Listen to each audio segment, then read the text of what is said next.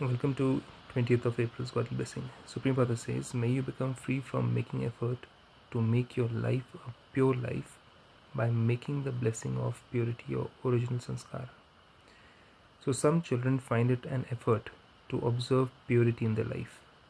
And this proves that they haven't claimed from the Father the bestower of blessings, the blessing of their birth.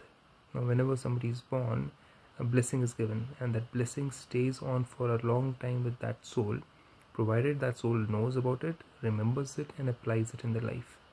Similarly, over here also, our Father says there is no effort involved in a blessing. Every Brahmin soul has received this first blessing, may you be pure and yogi.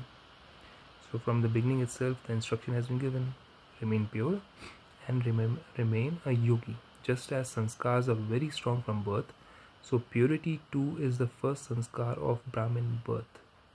It is your original sanskar. Without this, there is no Brahmanism. With this awareness, create a pure life. Be liberated from making effort. Now, purity is not just brahmacharya, purity is also something to do with the mind, with the words, and with the actions which we do. Om Shanti.